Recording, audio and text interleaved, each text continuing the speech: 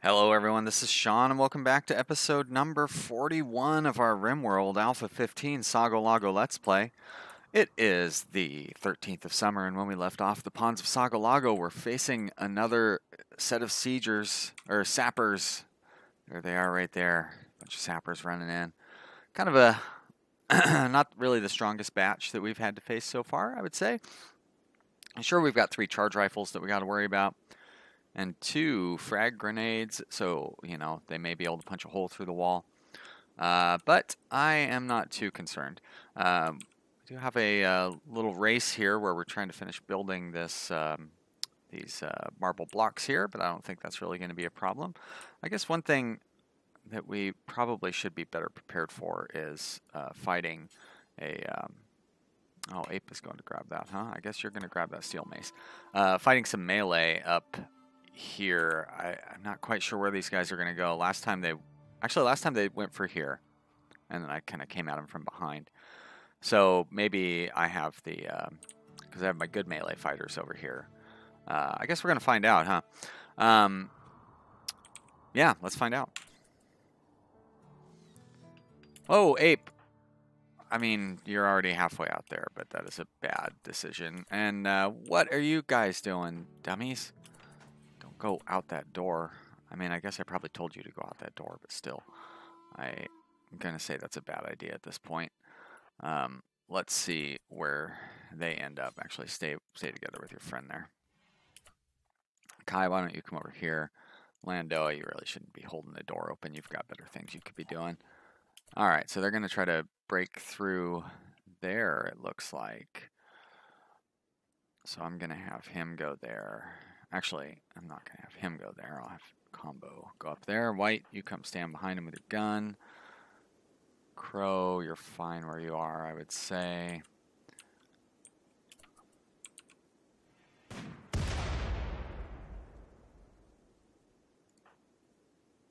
It's too bad neither of these guys have personal shields, but nothing can be done there.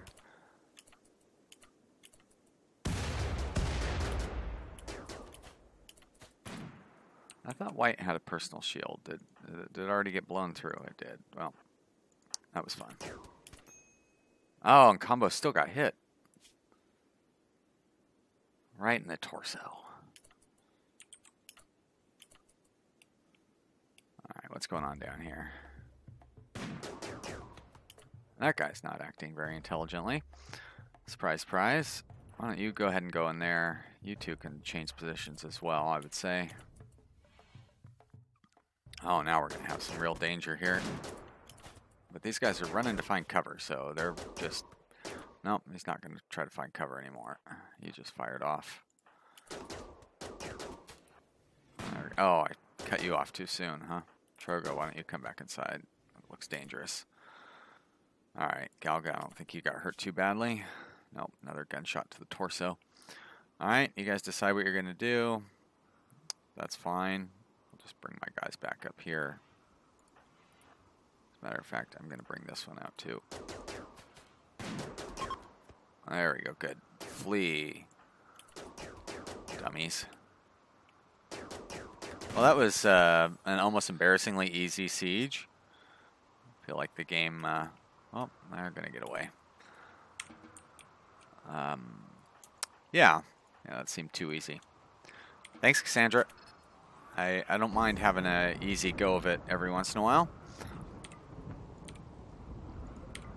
Let's unforbid all this stuff. Some more grenades, in case I want those. Do these guys have any bionics on them?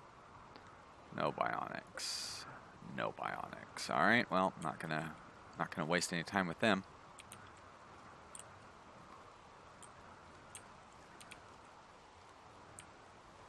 Let everybody get to, I guess, eating.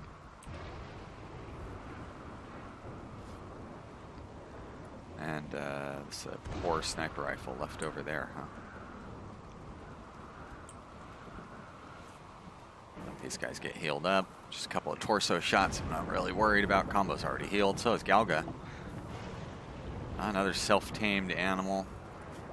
We will put him on the exterior.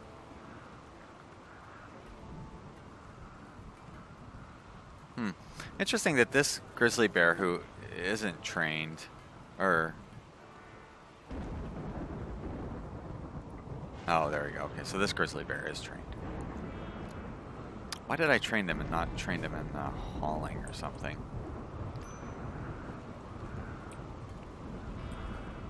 So I'm not, you know, the thing I want to avoid is the animals forming a bond with anybody.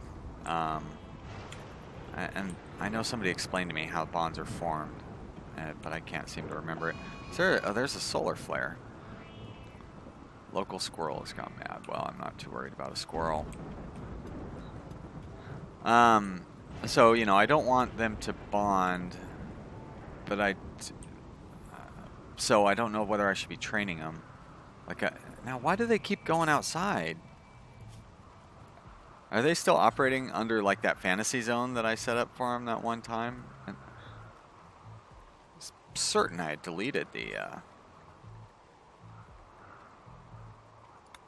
was certain I had deleted those. Huh. Alright, well, delete them again, I guess. I did figure out how I turned this on during a previous episode, and that was when I was unforbidding these corpses down here. I was just clicking and then hitting F, and so I clicked this and hit F and allowed sewing. So that's what happened there. Look at that. Devil Strand, oh, 64%. So we had that one Devil Strand. That was like the one survivor of the toxic fallout from like a year ago. Go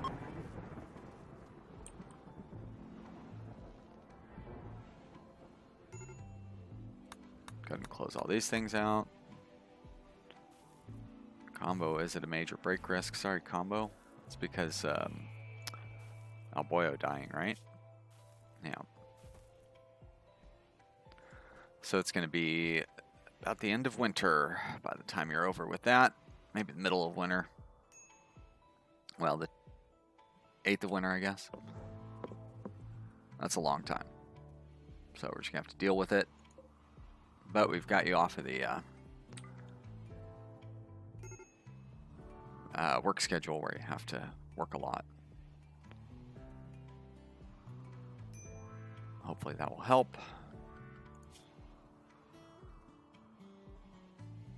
So I think I'm going to do a tutorial on moods and maybe break it down, try to do like 2 10-minute tutorials. I don't know that I'm going to do one like in the middle of this episode or anything like I did with the infestation tutorial, but I will probably use this episode as an example at some point. I wonder if I can turn this back on. I probably could if I clicked the correct button. And our wind power just is not working out all that great.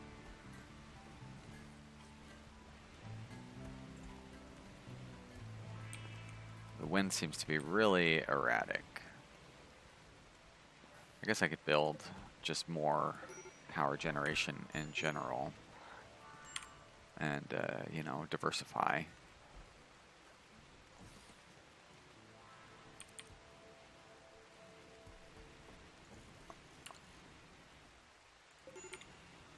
That was never an issue before in the past. I don't know why I'm making it an issue now. I might not have a lot of... No, I have plenty of components, right? Yeah, I have plenty of components. I have plenty of steel. So there's really no reason for me to be reluctant to build more power sources.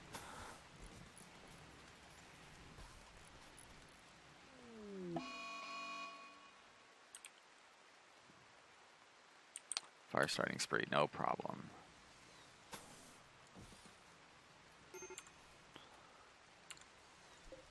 Even less of a problem since it's raining.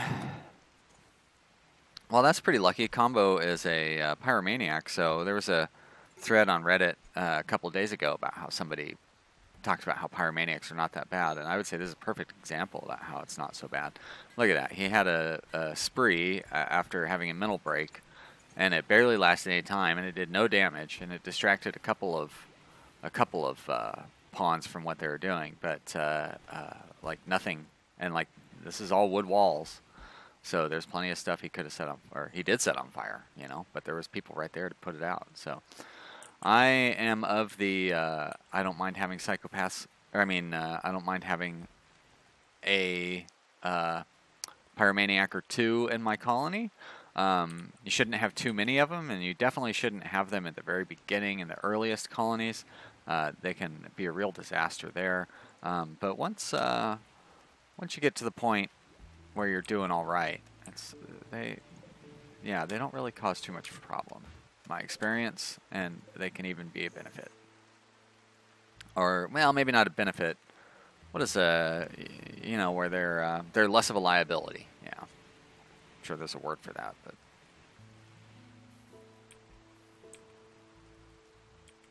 I still have more bodies that need to be taken care of out here. I guess that's because they just died. But that hopefully will help feed our animals. That's minus 10%, so good. I'd rather the bears eat the animals than the corn.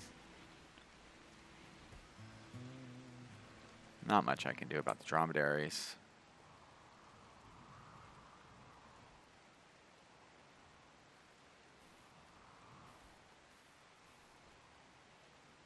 I suppose it's too early to know whether she's pregnant. She could have the hidden, like I think the first trimester is hidden. It'd be a while before we get to that. Oh, look at that. We have idle pawns. Are they restricted? Oh, they're unrestricted. Must mean I need to haul in some stone.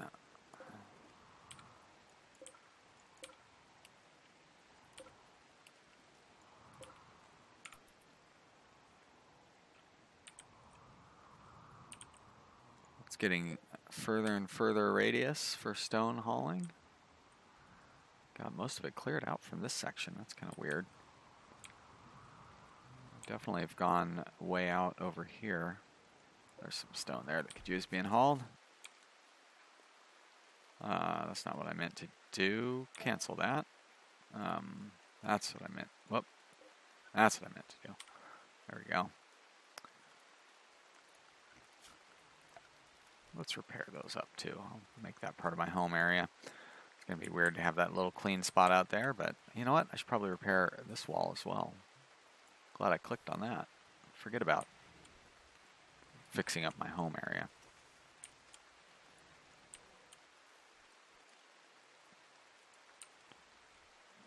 Click that wall section. I may as well put this whole thing in a home area. One of these days I'm going to want to replace the rock wall with a real wall, but I'm not too worried about that right now. That must have been something there. And we're going to include that. And let's include this. I probably should replace this wall as well because it looks like it's starting to get worn down, so I am going to actually do that right now. We have plenty of stone. That's good news.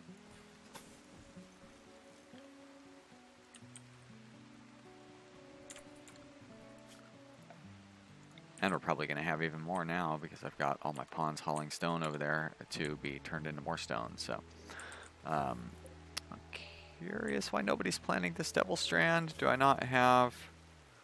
I probably don't have a grower of high enough level. You have to be level 10 to plant devil strand, I guess. That's too bad. So we've got 6, 8, 8. I'm going to take 2 boyo off for now and let the other ones level up. They do have that as their highest priorities, right?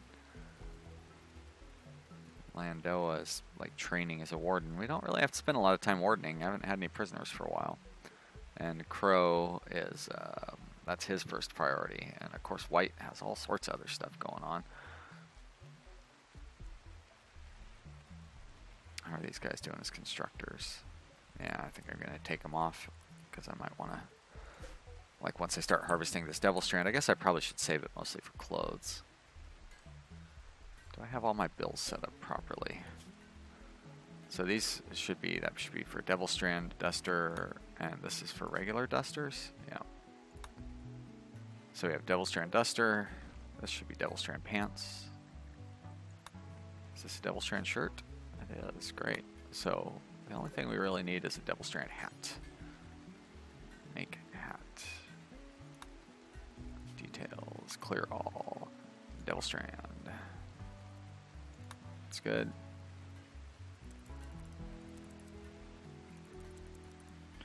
Not quite sure how much we're going to get out of this, so let's just make a few of each.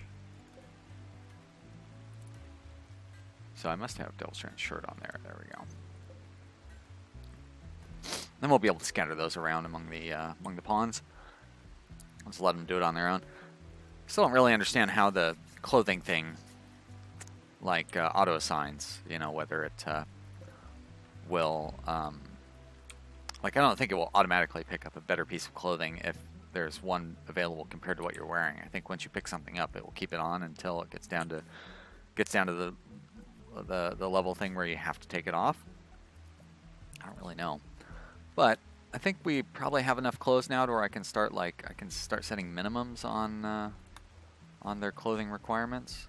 So we're going to try that.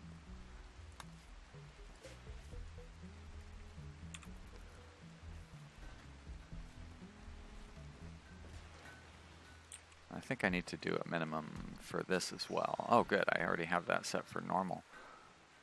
So we could almost go to normal on our clothing minimum based on all the spare clothes we have around. But let's wait and see what happens. Make sure nobody ends up being half naked. All these guys are going to wake up and they're going to have to change their clothes. So I'm recording this very early today. Like I've only been up like 15 minutes, but I really wanted to play. So that's why my throat is really froggy. I'm haven't even. Oh, I did finish my first cup of coffee. So how much longer do I have to wait till I can go get my second cup of coffee? For 5 minutes. Well, sorry me. You have to wait 5 minutes to go get a cup of coffee.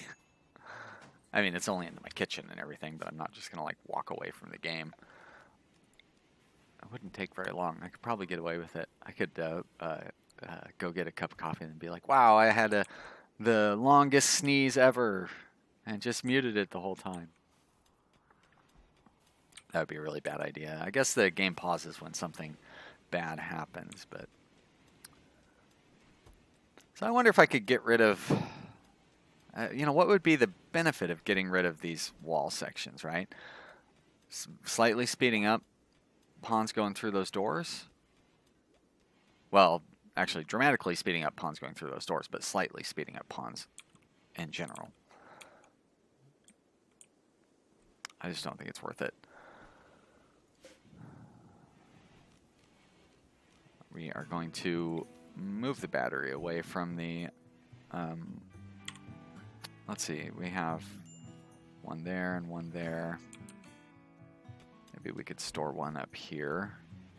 Don't really have a quick place to connect it to up here. So I could set that up.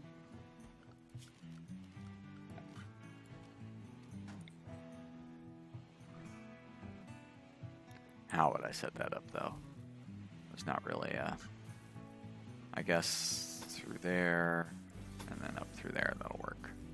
And actually we should probably connect you as well. Is that whole thing? No, of course it isn't.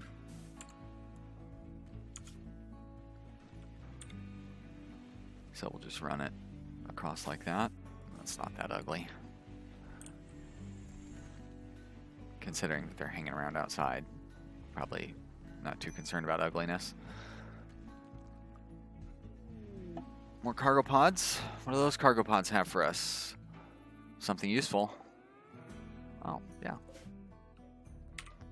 It's close to my base, so I will say it's useful, sure. Let you guys haul that stuff in. Could pretty easily put a third wall around my compound.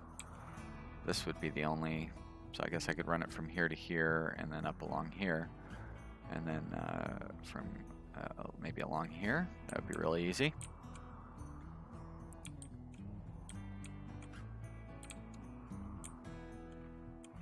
over here, I guess I could just run it. I'd have to, like that lake, I can't run it over the lake. I'm definitely not going to throw down moisture evaporators to clear that out.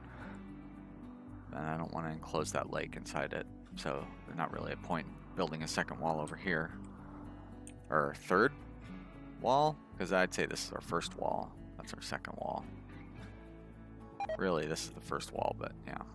You know, I don't need to go over all that. Because I've run out of stuff to talk about while we're waiting here. Disappointed my kill lake didn't get to be used. Come on, that's the town is named after this lake. Arrowhead Lake. Nobody's even going there. Jerks.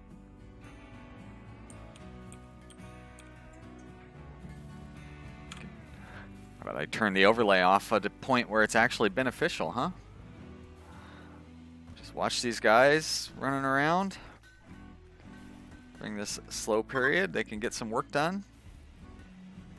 We're just going to have to hold our breath and not know what that double beep meant. And that means somebody's irritated, probably. Everybody's looking happy, though. Like from up here. I'm kind of excited about... uh-oh, that doesn't sound good. Oh, okay. Oh, Squirrel is being attacked by Red Fox. Oh, no. Sorry, Squirrel 1. You were bitten to death. Hey, there's some Muffalo. Let's hunt those Muffalo.